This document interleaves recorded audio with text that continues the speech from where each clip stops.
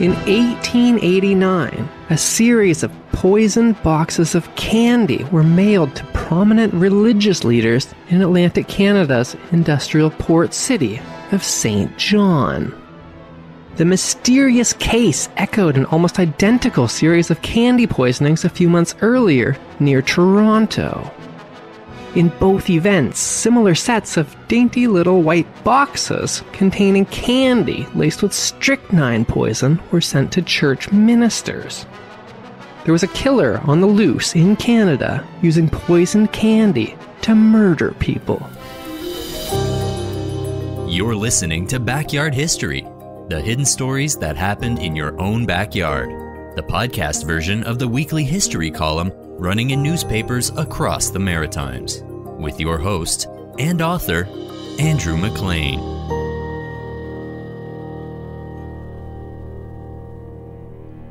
In 1889, St. John was a rugged and industrial port city that was home to some 45,000 people.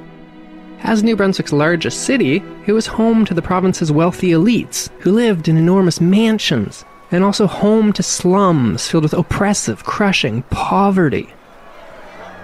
Its busy docks were home to a never-ending parade of shady characters, including transient sailors drifting in and out of town, and local drunks with a reputation for violence. In spring of 1889, a 35-year-old pharmacist and department store owner named George A. Barker decided to run for mayor of St. John. He wasn't considered especially political before his run, but he was annoyed that the incumbent mayor was running for an unprecedented third term. Barker ran for mayor on a platform calling for new blood in City Hall, and he handily won that election. On June 19th, he was sworn in at a large and well-attended inauguration ceremony. Soon after, he began to feel ill. Over the next few days, he continued to get sicker and sicker. Doctors were perplexed with what was wrong with him. On July 6th, only 3 weeks after he was sworn in, Mayor Barker suddenly died. The cause of death was, rather bizarrely, declared to be worries over the election, and an autopsy was not performed. 4 months later, on October 3rd, the postman delivered a small white box, 3 or 4 inches square, to Reverend McRae's house in St. John. The servant took the box inside and gave it to the Reverend's wife, who opened it, discovering a dainty little box of candies. Soon after, Dr. James Christie was rushing towards the McRae house with the servant. At the later trial, he said, "On the 2nd of October, I was called on to attend to Mrs. McRae at 10 a.m. or a couple minutes before. I found her in the kitchen sitting in a chair near the end of the table. She was exceedingly pale, bathed in perspiration, and wore an anxious expression." She said, "Oh, doctor, what can this mean? I can't keep still." Her arms then contracted and her body spasmed briefly. She said to the servant, "Oh, just get me a pillow and let me lie on the floor." She then had another spasm. Dr. James Christie would later recount in an interview with the Daily Telegraph newspaper. "Soon after, Mrs. McRae went into a general tetanic convulsion which continued until her death, which occurred not 3 minutes after my arrival. The spasms first affected the fingers, then the limbs. Then her whole body became perfectly rigid. She could only have had strychnine poisoning." Dr. Christie was alarmed. He'd immediately recognized all the symptoms of strychnine poisoning. He scurried off to confer with another medical colleague, Dr. McLaren. Coincidentally, the deceased woman's son was in Dr. McLaren's office with the box of candy when he got there. When his mother fell ill, he immediately ran off to fetch a doctor, but had been much slower in finding one than her servant. The son only learned then that his mother was dead. The 2 doctors and the son rushed down Germain Street to the home of a chemist they knew, named W.F. Best. The chemist was able to rig up a rough test and soon confirmed everyone's worst fears, that the candy had been poisoned with strychnine. This chemist, W.F. Best, later described the events at the subsequent trial. Dr. Murray brought me a small white pasteboard box, 3 inches square and 1 inch deep. It was a brand name box. I made an analysis of the crystals found inside of the candies. They were strychnine. They were on the outside of some candies and on the interior of other candies. The perforations were through the paper covering the caramel. There was no strychnine in the bottom of the box, meaning either the candy or the crystals were dampened sufficiently to ensure adherence. Each candy contained at least a half a grain of American crystal strychnine. The deceased, Catherine McCrae, was a Newfoundlander who had only relatively recently moved to the Maritimes. Her husband had spent 12 years as a minister in St. Andrew's Church in St. John's, Newfoundland, before they moved to St. John, New Brunswick. According to the Harbour Grace Standard newspaper, Catherine McCrae was the daughter of a prominent and wealthy businessman in St. John's named John McClay, and she had been quite accomplished in her own rights in the city, and that news of her murder had produced a fearful shock in a community and had awakened a profound feeling of sorrow in many households in St. John's. Meanwhile, back in St. John, on that same morning, the postman was oblivious to everything that had happened, and he was continuing his rounds, delivering the mail. He was only a couple blocks away from the McCrae house when he arrived at the house of Reverend John DeSears on Union Street. The postman saw the Reverend on a step, and he handed him his mail. It was a little white box. The Daily Telegraph newspaper reported that the Reverend was somewhat surprised at receiving such a thing in the mail. The little white box didn't look remotely suspicious to him. It was a high-quality box, manufactured by a well-known high-end candy manufacturer from Scotland. The somewhat perplexed Reverend opened the little white box's cover and found inside a mixed assortment of candies. However, when the Reverend glanced through the selection of different candies, he decided that he didn't care for any of those particular flavors. He set the little white box aside on a shelf inside of the house. He decided that he would give the candies to his stepdaughter when she got home. Soon after, though, the Reverend went back to the box. He had something of a sweet tooth, and after giving it some thought, he decided that he did, in fact, want some candy after all. He picked up a caramel from the mysterious white box and bit into it. Immediately, he detected a strange bitter taste to the candy, and he spat it out. He was annoyed. He later told a newspaper reporter that he thought the strange-tasting candy was the work of some practical joker, or perhaps it had been sent by a parishioner who didn't care for his last sermon. He figured someone had added a bitter aloe to the candy as a rude joke. Irritated, Reverend John DeSears took the little white box across the street to Dr. Harding's house to complain to his neighbor about the mean trick someone had just played on him.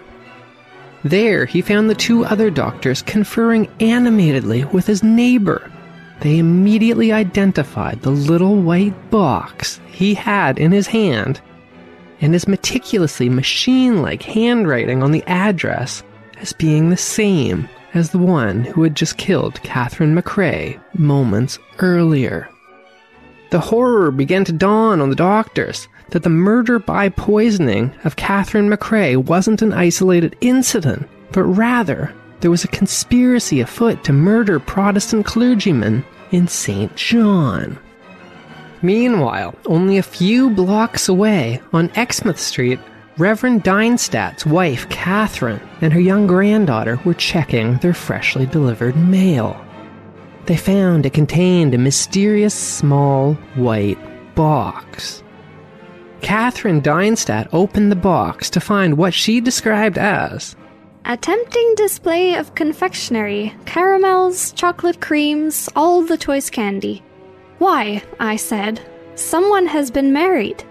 The child's attention was at once attracted by the sweets, and, as granddaughters will do, she immediately demanded a share. Catherine Dienstadt handed her grandchild a candy, but later recounted to the St. John Telegraph newspaper I had an undefined feeling that something was wrong. She snatched back the candy from her granddaughter, put it back in the box, snap-closed the lid, and set it down upon a high shelf. Meanwhile, in a different part of St. John, William Thompson, the principal of Lancaster Street School, had shown up early for work that morning, before the children began to arrive for class. He found 12 pieces of candy littered around the playground. He thought the candy looked like it was still good, but he preferred his students didn't eat food they found on the ground. He searched the schoolyard and he picked up the candy before taking it inside the school and throwing it away. As he searched the school grounds for candy, he noticed that even more pieces of candy had been placed in locations where the children would surely find it, on windowsills and outside of the school by its front doors. Meanwhile, across the city, word of the candy poisonings was spreading quickly, and the citizens of St. John began to panic.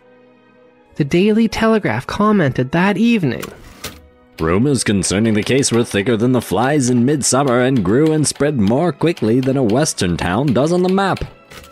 Catherine Dienstadt, who had received the box of poisoned candies, but had chosen not to give them to her granddaughter because she had a bad feeling about them, would only hear about the poisonings going on all around her city hours later. She also learned that the rumors of the poisoning were spreading hysterically, exaggerating the number of people who had been murdered. She later remarked to a reporter from the Telegraph, I only learned of the poisonings when my granddaughter came up to me and said, "Oh, Grandma, 2 reporters are here to get the particulars of my death." The news swept through St. John, with people staying up late that night, talking to strangers in the street about the news that someone was targeting the religious leaders of the city. Some Protestant ministers began fleeing St. John, while parishioners began arranging guards around the homes of others. The Daily Telegraph newspaper wrote, "A dark plot has been revealed. To some of the various letterboxes in the city, the perpetrator approached and dropped in the little boxes themselves. The rest is mystery, and the next act in the drama will be awaited with the most interest." At a late hour last evening, the case was being discussed all over the city, and all agreed that the enormity of the mysterious crime was almost inconceivable. What is the object? Who is the author of this plot, which evidently aims at carefully selected individuals? Why is the attempt directed especially at the clergy? The rest is mystery, and the next act in the drama will be awaited with the most intense interest. The St. John police immediately began an investigation. The police weren't some small-town naive cops either. St. John was a rugged harbor city with its fair share of crime, although much of it was petty crime that comes along with being an important port city. Transient sailors and local drunks made up the majority of the shady characters that often ended up in the police cells. This kind of obviously premeditated mass attempted murder was something else entirely, though. The police weren't altogether sure where to even begin, because there were so few clues. The white boxes were all the same. They were 3 or 4 inches square, with nothing on them but 6 postage stamps each, and the handwritten address. The handwriting was especially interesting to them because it seemed to be their only clue. It was strange handwriting, though. It was unusually mechanical. It was symmetrical. The Daily Telegraph described it. The handwriting as seen upon the fatal package is almost like copper plate in its regularity, and there are some who think they see in it evidence that a woman's guilty hand held the pen which, in cool malignity, shaped the letters that sent the grim message forth.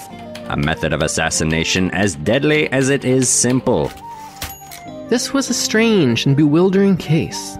Most oddly, however, it closely resembled another case that had happened nearly a year earlier, several provinces away.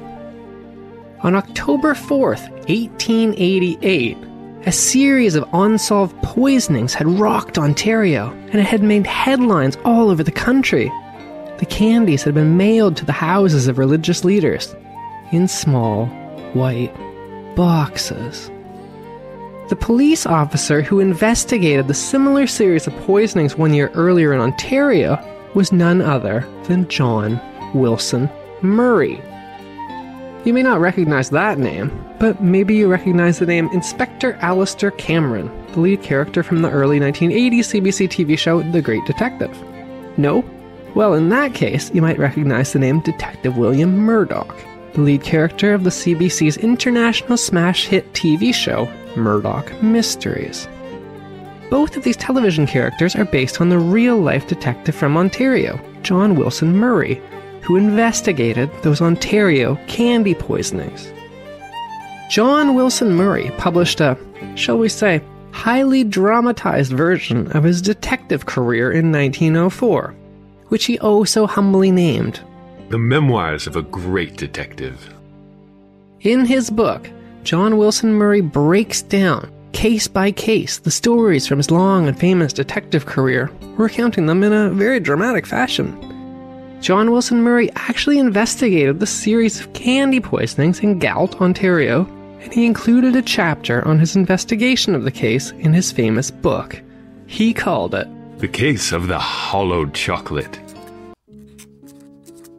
Great excitement prevailed in the county of Waterloo. Many people were terrified, others infuriated. A fiend was among them, spreading death and planning the extermination of whole families. No one had any clue to the mysterious one's identity. It might be a stranger, it might be a neighbor, it might be a person of high estate, or it might be a creature of low degree. None knew, and there were a myriad of suspicions. The climax came when little Meta D. Cherry, the 3-year-old daughter of John Cherry, a prominent mill owner of Galt, died in a sudden and mysterious way. I went to Galt, a prosperous town near Berlin, in the county of Waterloo. It was September 1888. Several persons were sick, as if a plague were upon them. I looked at the little child. She seemed startled, even in death, as if the hand that thrust her into eternity had seized her roughly and scared her. I talked with John Cherry, and he told me of a box of chocolate drops that had come through the mail. He showed me the box. A few of the chocolates were gone. Little Meta had eaten them. I took one out and carefully scraped the chocolate off with a knife blade. I found in the bottom of the chocolate a spot where a cavity had been bored, and this had been filled with a whitish substance, unlike the creamy candy of the chocolate, and the hole then had been sealed deftly by glazing over the bottom with more chocolate. I took the contents of the box and sent the chocolates to Professor Ellis for analysis. I examined the box minutely. It revealed no clue, simply an ordinary pasteboard box. The package had been mailed in Galt. On inquiry, I learned that similar packages had been received by the Reverend John Ridley, minister of the Church of England in Galt, and by Miss May Lowell and Mrs. Lowell, daughter and wife of Charles Lowell, proprietor of the Queen's Hotel in Galt. The boxes were quite small, and the inscriptions were alike as to the soft lead pencil. Professor Ellis reported that the cavities in the chocolate drops were filled with strychnine. I spent days gathering all the gossip of the town for generations back, hearing all the tales of trouble, and searching for some secret feud or deadly hatred that would supply a motive for the deed. I ransacked ancestral closets for family skeletons, and I poked in all the after-dark affairs and twilight scandals, since the days when the oldest inhabitants were gay young folk, fond of walking hand in hand through the gloaming. I ran down secrets that distressed dear old ladies and left them in tears. I heard confessions of heirs of youth that had lain locked in gentle bosoms for many kindly years. In fact, for a time, I was an old Paul Pry gadabout, poking my nose into other folks' business, until I felt I had sifted the lives and winnowed the chaff from the wheat in the collective career of the entire community. Every town has its chamber of horrors, where the sad episodes of indiscreet living are laid away to crumble in darkness, and the town of Galt has no more than its share of secrets of the passing generations. I found nothing in the long-gone years to throw light on the crime. I did develop promptly a strong suspicion as to the person who did send the poison packages, but I found no clue that would hold in a trial as sufficient evidence to convict anybody. It is one of the most aggravating cases of my entire experience. Even John Wilson Murray, Detective Murdoch from Murdoch Mysteries himself, was not able to figure out the case of the poisoned candy. The killer had disappeared from Ontario without a trace. And now, 1 year later, the candy killer was back and poisoning again, this time in St. John. 4 days after the boxes of candy were sent around St. John, on a Saturday afternoon at 6:30 p.m., 2 police officers walked into Barker's department store, one of the biggest and most prestigious shops in all of St. John, right on the main boulevard of King Street. It was a remarkable store for the time, and it was the height of stylish shopping for wealthy, more upscale St. Johners to shop at. It had, until recently, been owned by George Barker, who had recently been elected mayor, but had tragically died soon after, under rather mysterious circumstances. Barker's department store sold everything from groceries to high-end clothes. It had a butcher shop, it had a stationery shop, it had a jewelry counter, and it even had a pharmacy. The 2 detectives were uncomfortable. They did not fit inside the high-end shop, and they were not altogether confident about why they were even sent there in the first place. Their investigation into the candy poisoner had only just begun. They certainly didn't have any suspects in mind. However, 3 hours earlier, the province's Solicitor General had phoned their police station.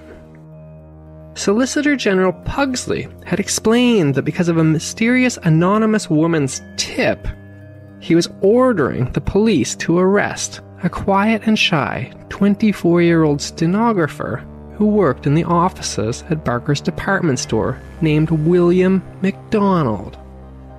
Inside of the department store, the 2 detectives approached the young man. He looked at them, and without even so much as a hello, turned to one officer in particular, named Detective Ring, and asked, "Are you here to take me to the lunatic asylum?" When the perplexed detective asked him why ever would he assume that he was going to take him to the lunatic asylum, William MacDonald explained, "Why, Detective Ring? Because you took me there last time." Detective Ring had not immediately recognized the young man. After pausing for a moment to think, he remembered a strange incident that had happened the previous spring. The detective had been on the Market Slip, which is a pier along St. John's waterfront, just down the hill from the department store that they were currently standing inside of. The detective had been standing on the pier, casually chatting about his summer plans with a friend, when he saw a young man purposefully walk down the slip to the end of the dock. Without so much as even flinching, he stepped off the pier and into the waters of St. John Harbour. The young man immediately began to flail around in the water, shouting that he couldn't swim. Detective Ring, along with several other ordinary St. Johners who were nearby, didn't think twice, and they jumped into the water to save the young man. When they dragged him back to the shore, the young man looked at them in all seriousness and told them, "I am the prophet Elijah, and God has commanded me to make myself known to you in this way." Detective Ring was perplexed by this obviously troubled young man, and took him to the St. John Lunatic Asylum for his own protection, and for him to get better. William MacDonald had spent 3 months in the asylum, and he had been pronounced by the doctors to be cured of whatever strange malady he had struggled with, and he was discharged. After being released, he had gotten a job at Barker's department store. Inside of Barker's department store, in the hopes of not causing a scene in the posh shop filled with its wealthy patrons, Detective Ring quietly whispered to William MacDonald that he was under arrest on suspicion of having sent the poisoned candy. William MacDonald appeared shocked, and he cried out, "Good gracious, they don't blame me for that." More bewilderingly for Detective Ring, though, he didn't know why he had arrested the young man either. Only about half an hour after arresting William MacDonald, the St. John police called a press conference. This would actually be the police's first statement about the murder. It was actually even the first time that they officially acknowledged publicly that the poisonings had even happened. At the press conference, the police announced that William MacDonald had been arrested for the series of boxes of poisoned candy which had been sent to several people in the city 4 days earlier. The police then declared that they were pleased to announce that William MacDonald was insane. The assembled audience cheered. The Daily Telegraph newspaper explained this curious reaction. We all breathed a sigh of relief when it was announced that the young man had been insane. Everyone was pleased to think that St. John did not contain a man in his proper senses who could be guilty of such a terrible crime. At the press conference, the police mentioned that the arrest had been ordered by Solicitor General Pugsley after a mysterious woman informant had come forward with information that led to William MacDonald's arrest, only hours after she spoke to the Solicitor General. The press seized on this mysterious woman, and newspapers began to speculate wildly on who the secret informer could be, and what her relationship with the accused was, and why she came forward. For example, the Moncton Times wrote, Almost universal credence seems to be given to the report that a young woman knew or thought she knew enough to justify a belief in his guilt and made this known to Solicitor General Pugsley. One story is that one of the girls in Barker's department store where he worked saw him put candy in a box. Another is that a girl where he boarded was the informer. But the fact is, no one knew who she was. Solicitor General Pugsley and the police remained tight-lipped about the mysterious woman's identity, simply saying that she had given them enough evidence to justify his arrest. Back inside the police station, William MacDonald seemed to be in high spirits as the police searched him. On his person, they found a loaded revolver, several loose cartridges, the key to his house, a key to Barker's department store where he worked, and a notebook. William MacDonald asked for a pencil and paper, which the police provided him. He began writing down all the things the police had found on him while searching him. He remarked, A person always wants to have a memorandum of everything to know just where they go to. I've lost a lot of things before by not keeping a record.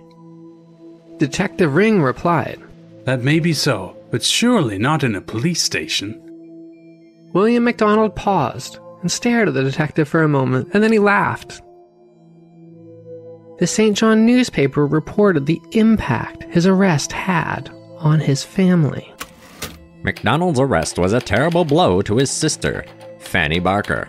Within a comparatively short time, she has lost her bright 5-year-old boy, her mother, her father, her husband, and now her brother is under arrest on this fearful charge. A most painful moment occurred in the police station when she was talking with the chief of police. Overcome by her sorrows, she turned from them and, looking upwards, cried out in agony, Oh God, how much more? The chief of police was unable to maintain his composure in the presence of a grief so sacred, so supreme, and so despairing. The sister remains with the prisoner at all times in his cells in the police station. The whole city waits with feverish anxiety for the next act in this terrible drama. The Daily Times newspaper published what they knew of William MacDonald in the next day's newspaper.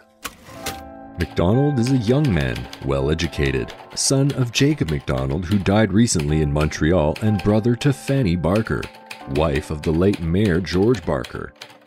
MacDonald worked in Barker's department store for several years. Then he went to Montreal. There he was for a time private secretary to Mr. Shaughnessy of CPR, getting a large salary. He was single and didn't appear to have ever been in a romantic relationship. He was quiet and he kept to himself. He didn't seem to have any friends or interests or hobbies. And it didn't seem that many people who would have seen him almost every day, like his landlady and his co-workers at Barker's department store, even remembered who he was. The Mr. Shaughnessy the paper was referring to, William MacDonald's old boss, was none other than Baron Thomas Shaughnessy, who would soon become president of the Canadian Pacific Railway, and at this point was its general manager. At this time, the Canadian Pacific Railway, which stretched from coast to coast, was failing rather badly and was at risk of bankruptcy. They had hired the self-made Shaughnessy to save them from almost certain bankruptcy. He was brought into Montreal from the United States, where by the age of 30 he had risen from the lowly position of clerk to president of the Milwaukee Railway. Shaughnessy was famously difficult to work for. His own biographer described him as having an essentially pessimistic view of human nature, and he held a rather obsessive view that anyone and everyone was out to cheat him and must be carefully watched. William MacDonald had been Shaughnessy's private secretary. It was a demanding job working for an extremely demanding man. Although that job was headquartered in Montreal, as the company's private secretary, MacDonald had traveled with his boss all over much of Canada, maintaining a grueling schedule. The big secret that everyone was trying to hide when MacDonald was Shaughnessy's private secretary was that the CPR, Canada's biggest and most important railway, was actually already completely bankrupt. Shaughnessy was in the midst of making drastic reforms to fix the railway, but he needed time for those reforms to start making money. In the meantime, he was keeping the ailing company alive by withholding payments to contractors and to employees, shifting the little money they had left from account to cover minimum expenses to keep the struggling company afloat. All of which was of distinctly dubious legality. Shaughnessy was ultimately successful in turning around the CPR, but the toll on those who worked for the company must have been punishing, and especially so for the famously hard-to-work-for man's private secretary, William MacDonald. Perhaps this is why, while working for Shaughnessy, in the words of the Daily Times, MacDonald's health failed and he became slightly deranged. A little less than a year ago, he returned to St. John and stayed with his sister, Fanny Barker. But his mind trouble only increased. His madness seems to have taken the form of religious mania, first in favor of religion, then in favor of atheism. He walked over the end of a wharf under the apparent impression that he could walk on water, and he was sent to the asylum. Newspaper reports were perhaps surprisingly reluctant to jump to conclusions on William MacDonald's guilt. The newspapers were actually remarkably understanding and quite compassionate towards William MacDonald's prior stay in the lunatic asylum, especially for that time. St. John was at the time home to what was considered the most modern and the best asylum in all of Canada, which was surprisingly progressive for the time. More about that can be heard on the Backyard History podcast episode called Secret Diary from the Lunatic Asylum. Of course, it had its problems. It was an asylum in the 1800s after all, and mental health treatment was not terribly well understood. But the short version of its complicated story is that St. Johners were very proud of their asylum. It was a massive institution employing hundreds of local people, and it was highly regarded across the country, with wealthy patients traveling from all over Canada to stay in the asylum for what was perceived as the best care available.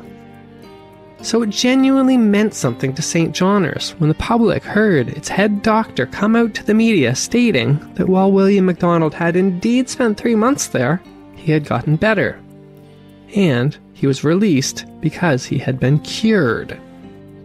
Reporters were very much concerned, and perhaps a little disturbed, to learn that some mysterious anonymous tip from a strange and enigmatic woman could lead to someone's arrest. They demanded to know what evidence the Solicitor General and the police had to back up William MacDonald's alleged guilt. The police were also unaware of any evidence, and they were actually quite upfront with the press that they too didn't know why they had arrested William MacDonald. For example, the chief of police himself told the media, "In fact, I have no information to give. All I can say is that the Solicitor General had received such information that warranted MacDonald's arrest." Solicitor General Pugsley, however, remained tight-lipped on what evidence he'd received that caused him to order the arrest of William MacDonald. Frustrated reporters began their own investigation, rushing around the city trying to piece together clues. A Moncton reporter cornered the coroner and interrogated him for a full hour. but got no useful information. A reporter for the Daily Telegraph went to Barker's department store to interrogate any woman that worked there in the hope that she was the mysterious informant. The reporter decided that the informant was surely one of the 4 women who worked in the store's pharmacy. But his investigation only seemed to indicate William MacDonald's innocence. It appears that the prisoner never visited this portion of the warehouse. The girls are also unacquainted with his handwriting. They seldom saw him, and never on any of his rare visits had he ever manifested any unusual appearance or behaved in a strange or excited way. The reporter also learned that the suspect appeared to have nothing to do with the drugs in the pharmacy, which did, however, include stocks of strychnine. Most importantly, though, that reporter discovered that in Barker's department store's pharmacy, 1 bottle of strychnine was missing. Who was the prisoner? Most persons have been puzzled to imagine any theory in which even an insane person could have made a selection of the 4 clergymen whose lives were attempted. The answers to these questions would arrive soon enough, though, in William MacDonald's series of pre-trial inquests held on the 15th, 19th, and 22nd of October, and the later trial, which concluded on December 23rd of that same year. Unfortunately, I encountered a rather bizarre issue in my research at this point. The actual transcripts of the inquest and the trial itself have disappeared. There wasn't actually anything suspicious about the disappearance of those files, though. It wasn't like there was a grand conspiracy to cover up the trial of the candy killer. The reality is so much dumber. You see, nowadays, any important documents like that would be stored at the Provincial Archives of New Brunswick. However, in the greater scheme of history, the Provincial Archives are basically brand new. They were only first established in the 1960s. Before the archives were formed, important old documents were just stuffed wherever. Sometimes they were even kept in random people's attics. A lot of them were kept in the legislature, though, where they were stuck in random corners, or put up in the ceiling, or basically just stuck wherever there was space. And when tourists would visit, they would take home some important priceless historic documents as a souvenir from their time visiting the province. All of the documents from the Candy Killer trial were believed to have been stuffed in a cubbyhole in the legislature, and it's believed that some tourist walked off with the only copy of the documents from the trial. We can't actually even blame the tourists, though, really, because the legislature tour guides would often actually encourage tourists to take a handful of documents as souvenirs. Since we lack actual trial documents, I had to piece together the events of the trial from the often very detailed descriptions in newspaper reports covering the trial. It's less than ideal, but it is adequate for piecing together what happened, because often each newspaper wrote extraordinarily in-depth, multi-page long articles on each day of the inquest and trial. During the inquest and the trial, the newspapers took pains to emphasize that both the prosecution and the defense conducted themselves, by all accounts, admirably. William MacDonald's defense lawyer, Charles Weldon, diligently cross-examined every witness and tried their best to poke holes in the prosecution's case against their client. Meanwhile, the prosecution, led by Solicitor General Pugsley, was widely praised for sticking close to the facts of the case, rather than relying on emotion and drama.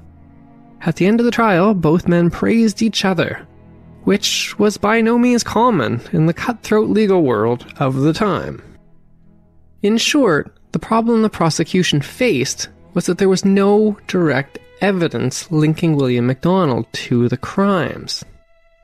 Furthermore, the mysterious woman informant who turned him in would not be taking the stand or otherwise giving any evidence. That meant that it fell to Solicitor General Pugsley to build a case of enough circumstantial evidence linking William MacDonald to the poisonings that the jury would find him guilty. Meanwhile, MacDonald's defense lawyer, Charles Weldon, had to poke holes in these arguments to raise enough doubts in the jury's mind that they would find him not guilty. Solicitor General Pugsley's first goal was to point out that the candy poisoner's victims were all linked, and that they were indeed linked to William MacDonald. He managed to show that there were links. It is now stated that 3 of the ministers, named Misters McCrae, Dienstadt, and Shaw, preached at the asylum, and the 4th, Reverend de Sawyers, officiated at the funeral of the late Mayor Barker, at which the prisoner was present. Then there was the issue of the poison. A bottle of strychnine was missing from Barker's department store. However, employees were unanimous that William MacDonald did not have access to the pharmacy, and had never been into the pharmacy, and didn't even seem to have any interest in the pharmacy. However, a clerk at Barker's department store named William Hines testified that 1 week before the poisonings, William MacDonald had needed to work late to compile some documents. William Hines had left his key so that William MacDonald could lock up when he was done. Solicitor General Pugsley argued that MacDonald could have taken the strychnine during that time. But then the defense lawyer, Charles Weldon, managed to poke holes in that argument. He found a witness from another department named Horatio Enslow, who had also worked late that night, and he testified that William MacDonald had not left his desk during that time. Also, the defense pointed out that the key was left alone on the retail desk waiting for MacDonald to pick it up for several hours, meaning that someone other than his client could have taken it. Next, Solicitor General Pugsley brought in a young man named Lewis Connolly to testify.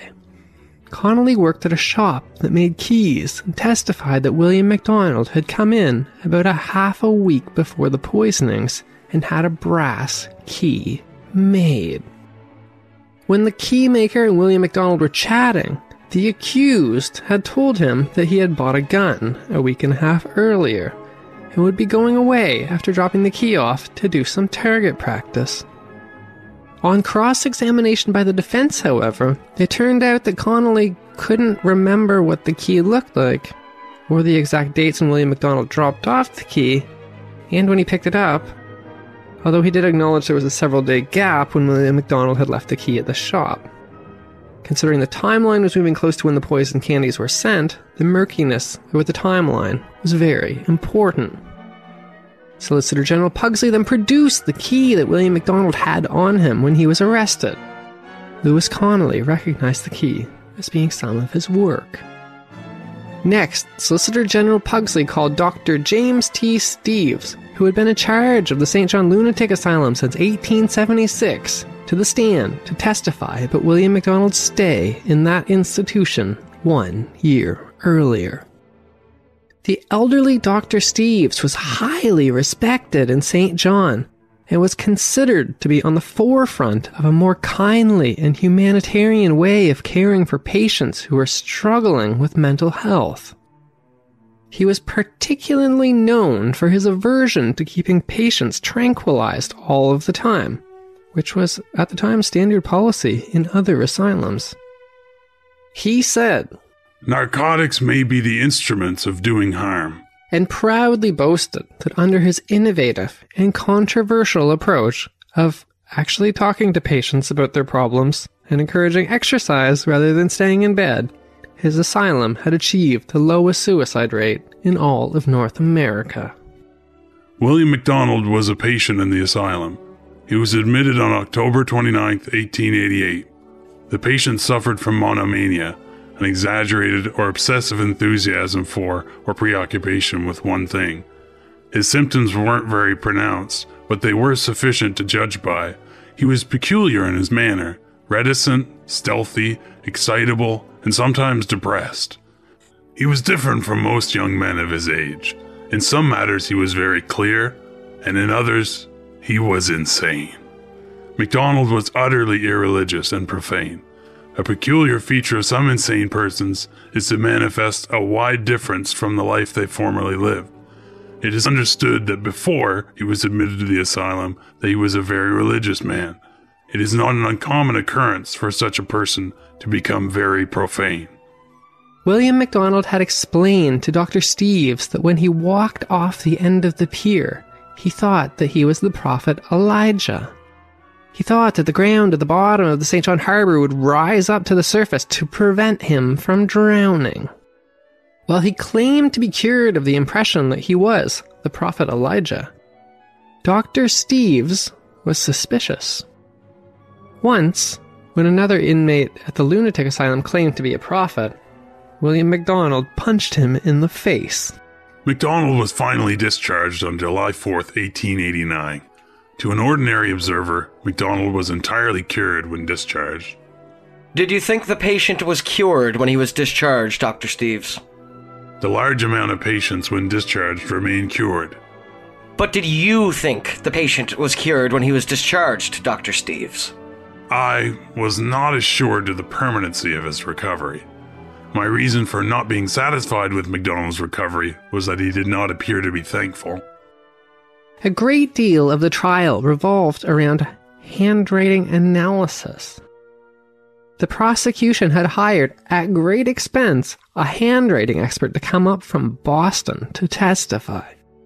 While much time and arguing was spent going over whether the handwriting on the address matched William MacDonald's writing, it didn't really seem to go anywhere. The short version of what was actually a fairly long story was that the Solicitor General Pugsley had the expert testifying at length, letter by letter, about the handwriting. While the expert found some similarities, it wasn't conclusive. And then, the defense lawyer, Charles Weldon, produced a whole notebook of William MacDonald's.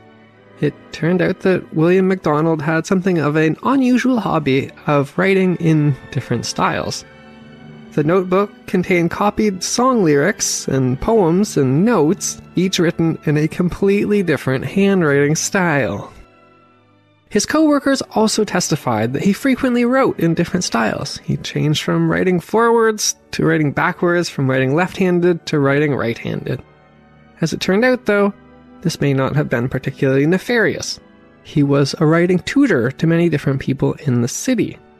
In fact, he was giving a lesson the night the poisoned candies were mailed, which offered a potential alibi. As for William MacDonald himself, he was never allowed to testify. He was present for the trial, but he didn't participate at all. According to the Daily Telegraph, the prisoner appears to be enjoying excellent health. He watched yesterday's proceedings very closely, and several times made short hand notes of the evidence. He indulged considerable conversations with his counsel. The witness seemed most interested in the testimony, and he took copious notes. The other really bizarre thing about the trial was that it was simply accepted that there was no motive. It was referred to several times that it was a strange case, as no one had any reason to poison the religious leaders. Curiously, though, nobody asked. William MacDonald was right there, and he seemed to be quite chatty, at least towards his lawyer, but he was never called to testify and was never once asked about any relationships with the victims. Finally, the court heard about the activities of William MacDonald the night before the poison candy arrived. This is the critical window in which the little white boxes were mailed. I only found one surviving source in the Daily Telegraph covering this part of the trial, and it's a big old block of text. I'm not sure whether it's supposed to be a conversation or whether the reporter simply chose an unusual writing style, but we'll simply give it to you as it appeared, and you can make up your own mind. Then there was the Tuesday evening before the packages were sent out. What were the facts concerning the actions of the prisoner that evening? Why he came into the store around 7:30 in the evening, went into the office and saw Willie Hines. He then went outside, came back to the office, and, as Willie Hines said, grabbed a pen. He then went out to the drug table and was engaged in writing for some minutes. Writing how? Willie Hines says he thought it was a piece of white blotting paper. But the suspicious circumstances was that the prisoner kept his arm around the package, presumably to guard it from observation. He was also seen there by Wasson as late as 8 o'clock, shortly after he went out. This, it has been said, showed that he could not have gone to the post office and mailed the packages in time to reach Indiantown and give his shorthand lesson to Mr. Vernon McClellan. It was a matter of fact, however, that the prisoner could have left the store, taken a horse car, and reached Mr. McClellan's in time to give the lesson. After that, it would be time for the jury to decide William MacDonald's fate. The judge stood to explain to the jury the laws on insanity. After his explanation, the judge said, "Another question for the jury's consideration was, did it appear that the prisoner, if guilty, committed the crime when unable to distinguish between right and wrong? It has been proved that at one time the prisoner had been insane, and I would leave the question to be decided by the jury if they found the prisoner guilty, whether they would also find that he knew what he was doing when he committed the crime.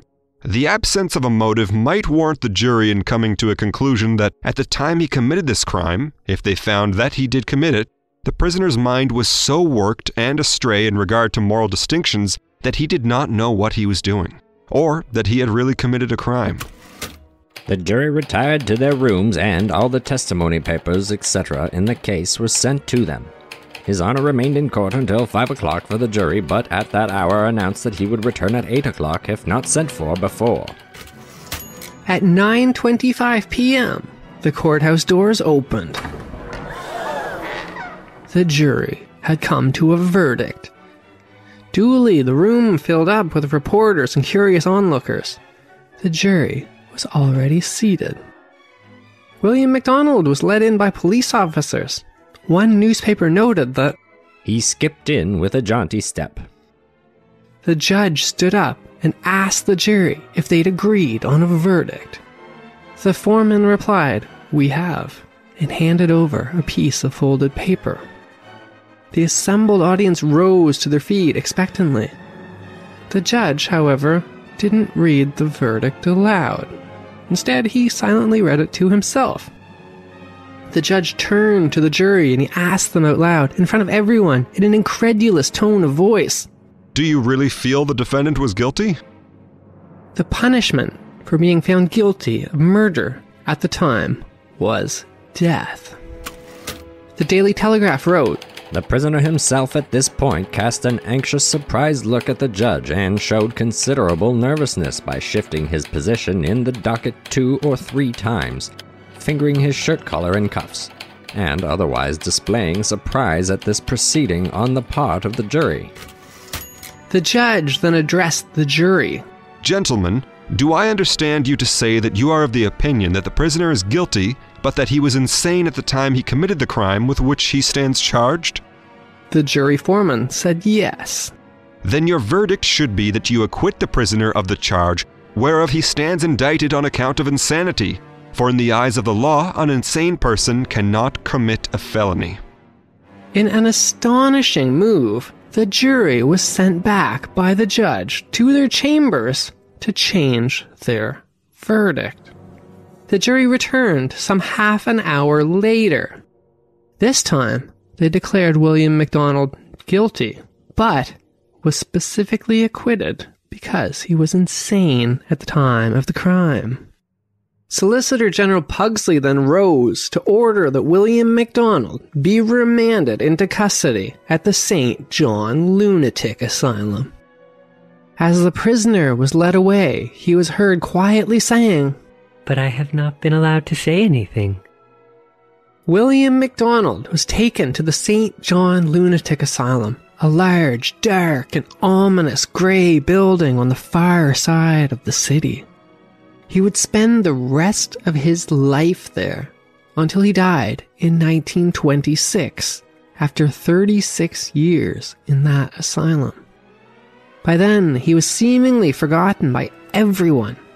Everyone, that is, except his sister. Fanny Barker would make the trip to the asylum several days a week to visit her brother for decades. She wrote prolifically to the asylum superintendent, detailing how her brother was faring in the asylum.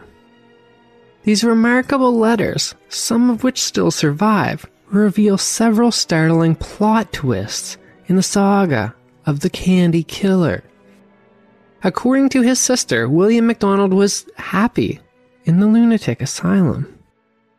Rather curiously, despite being a convicted murderer, William MacDonald was not locked up in the dreaded and infamously cruel Ward 5 of the asylum, where the criminally insane were kept. It seemed that his sister, Fanny, and the Solicitor General Pugsley had managed to get him placed in the general population of the asylum instead. While this was hardly a luxury hotel, it was vastly better than the terrifying Ward 5 for the criminally insane. Interestingly enough, it seems that William MacDonald was allowed to have special privileges and some small luxuries in the asylum as well.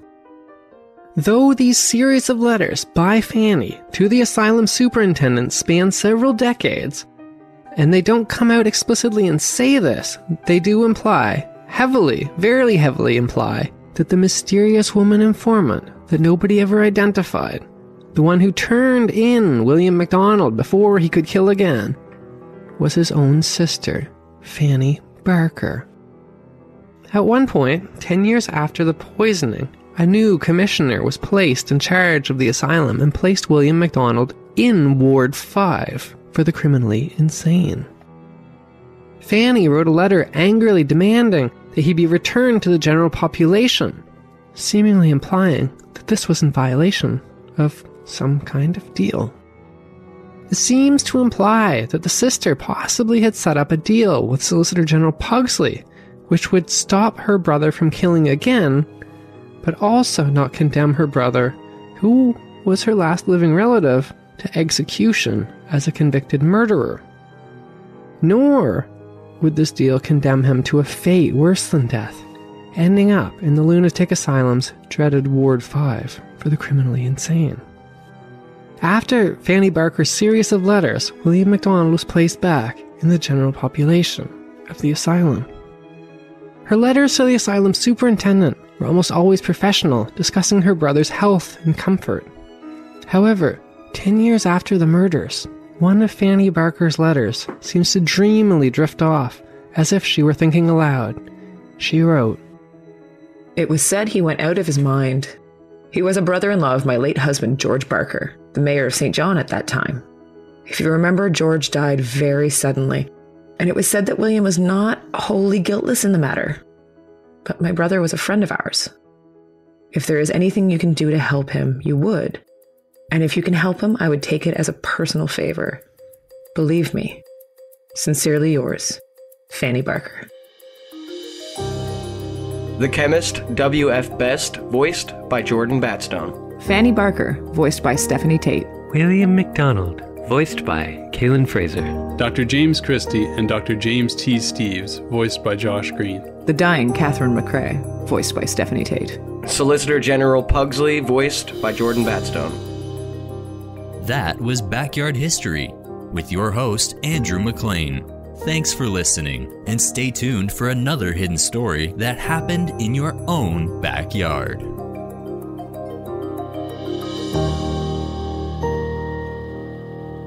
Produced by Jordan Lozier.